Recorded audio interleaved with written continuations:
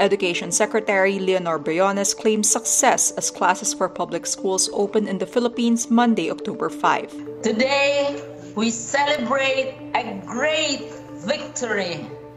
We declare our victory over COVID-19, the destroyer of our lives, the destroyer of our economy, and of our way of life and society.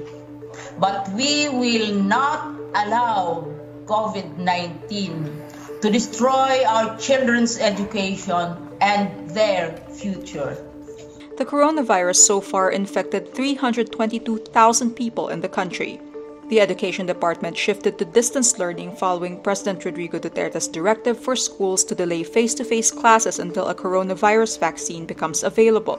Briones adds, education for millions of Filipinos should not wait. Igagapang ng DepEd at lahat ng nagsusuporta ng DepEd, ang ating pamahalaan, ang civil society, ang parents lahat.